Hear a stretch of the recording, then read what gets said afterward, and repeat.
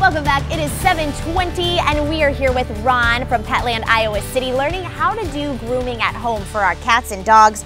And we've got two energetic little puppies here today. Before we get into that, what are we holding? All right, so we have a little miniature schnauzer. So there's the standard schnauzer, that's a large breed. This is a small breed, so it's a miniature schnauzer. And then a little West Highland Terrier. So look at that ear, isn't it? Yeah. And no, this guy was climbing all around and he's super active this morning. You said that's kind of a trait of the... It's a terrier, so it's going to have that little more energy. They're puppies right now, so both of them are going to have that from time to time. The terriers are going to have that going a little bit further, but yes, they will mellow out over time too. But both of Yeah, he's got your microphone. He's got something to say. Oh no! Yeah. Oh no! That's not good. He's There the we first go, one to got it. actually take it off.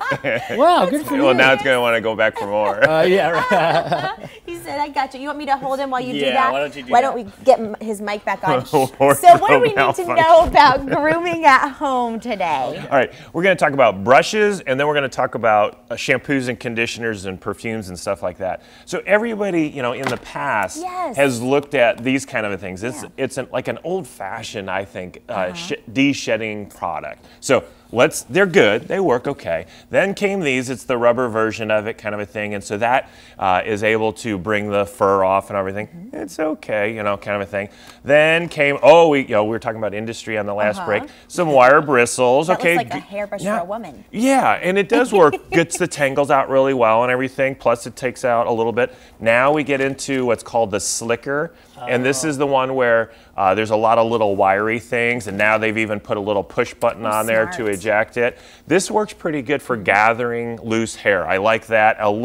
Pretty good on the removing the shed and all that. Now we go to the ultimate. The Furminator. The Furminator. And so this is like if you have a shedding dog and you need something to remove the shed, you gotta get this thing. It is unbelievably good, and you know what it is. Yeah. Yes, I have one. I will say that having a slicker as well is, I think, important because it gathers all that loose fur that this one produces. And then for those people out there with dogs that are non-shedding, the slicker is also good for it because they do shed, and this gathers that up for you. So those are the brushes. Those are little critiques. Oh, I do like this brush right here. It's got a lot of little bristles and stuff like that to get the little stuff that's in their fur out. Now, got to jump into the shampoos and stuff. So two of my favorite lines is BIO-GROOM and Bobbi Panter.